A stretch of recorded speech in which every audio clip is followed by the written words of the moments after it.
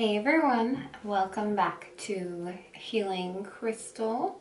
Today I'm going to bring to you the energy forecast for the day, which will consist of the astrology that's up in the sky, how it will affect you today. I'm going to help you go with the energy instead of reacting to the energy so that we can have a more positive life experience. That I'm also going to be pulling some oracle cards and some universal advice cards.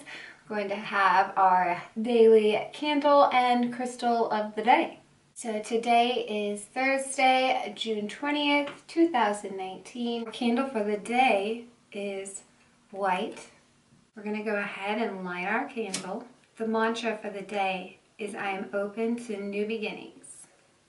Allow today to bring in a breath of fresh air to your life, like a new beginning or a rebirth. What is it around you in your life that needs a revamping? Try to find a way to bring newness into your life today. This doesn't have to be serious. It can be cleaning, rearranging your furniture, switching up your self-care routine at night, even for just one day would work. That's kind of what Aquarius energy is about, and we kind of switch our day-to-day lives more so with the moon because that's what transits around the signs the fastest. Our crystal today, we have Rainbow Moonstone. The Rainbow Moonstone stands for balancing your energies. You need to bring more of your feminine energy into your masculine energy because everyone, doesn't matter what your gender is going to have the masculine and the feminine energy inside of them. And we all have to find a way to integrate them both equally into our lives. The masculine energy is going to be more about taking action, and the feminine one is going to be about more creative.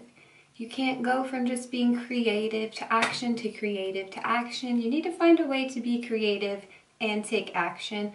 Balance out all parts of your day so that everything in your life can just go into place exactly how it needs to be. Don't let your masculine energy overpower your feminine energy.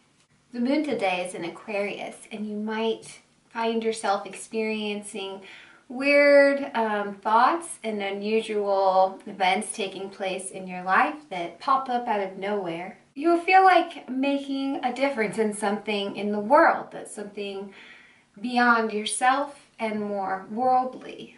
This is definitely a day to start feeling like something more of a part of the greater good and less on just your own little world, you know, your own little personal movie. You bring it into the world and you start experiencing everyone else's movies instead of just your own. It will not be an emotionally charged day per se compared to what it could be on other days, but it will be full of intellectual intuition. So make sure you have a little notebook handy and jot down those intuitive thoughts that you get throughout the day. If they come out of nowhere, don't second guess them, go with them, because that's part of the magical energy of the transit Aquarius moon. To find out the particular area of your life that this moon transit might be experiencing you personally the most, look up your rising sign and see which house is around Aquarius, and that will be the area of your life that is most effective. If you don't know how to look up your natal chart, I will link my video down below on how to do that, and then go to the Aquarius sign, look up your house. Aquarius is a fixed moon, so take a moment to think about your current endeavors, especially your innovative ones that might be out of the box and unique. How are they doing? Are they a little stuck? Are you a little stuck? Because it could be stuck in either direction. It could be stuck in the support. You could not be getting as much support, and in that regard, you need to keep going with your vision.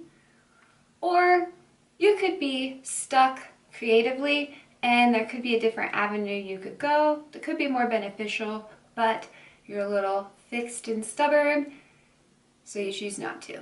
That will be up to you to decide based on your life, but you really need to get a little bit of a realistic viewpoint on the situation and then make your decisions from there. Some of the planetary aspects to take into consideration for the day.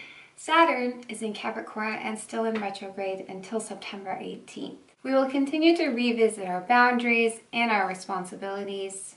And now is the time when we are really experiencing outdated lessons and coming to a new reality and seeing what is actually going on within our lives. Pluto retrograde is until October 3rd. This isn't really that much of a big deal because Pluto is in retrograde for 6 months every year.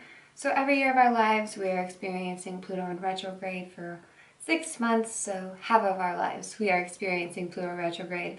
We are all very familiar with this energy. I find that personal planets being transited by Pluto transform someone's life more so than just transit Pluto. With that being said, there are some aspects going on right now which do make this transit Pluto a little bit different.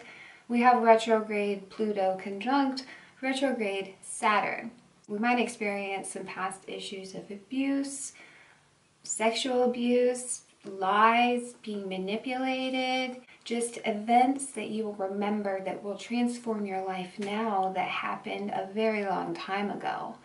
Those can be very hard things to deal with, but it's important to keep in mind that you've already experienced them. You're just remembering them now. You just need to go back in time and nurture yourself, and especially if you are a young child, you need to go back and tell your young self that everything's okay. If you don't want to relive it as an adult, think of how you felt when it was happening and then care for yourself like that person needs to be cared for. We also have these two malefic planets in conjunction, opposite Mars and Mercury in Cancer. This could also bring up more issues of mental abuse, physical abuse. Mercury and Mars are in the sign of Cancer, which is ruled by the moon, which represents our mother.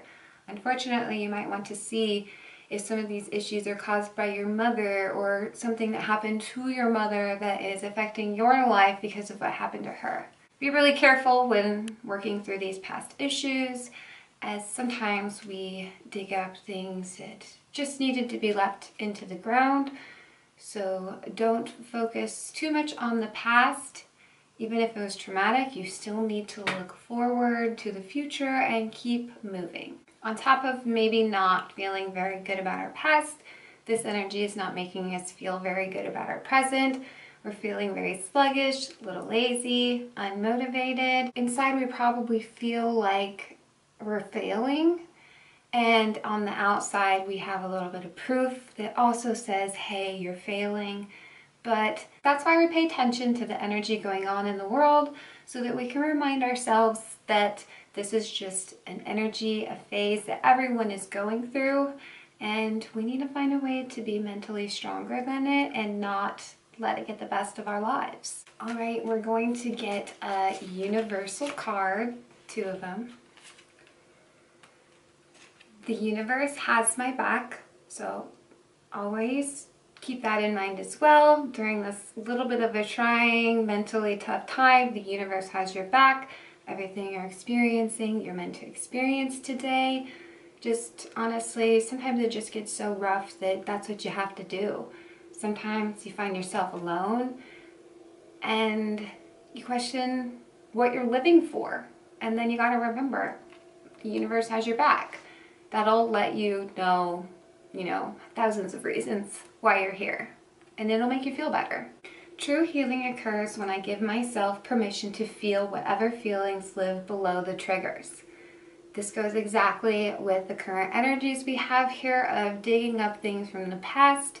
When you're triggered, don't fight that feeling down again. It's popping back up so many years later because you need to deal with it, not bury it back down.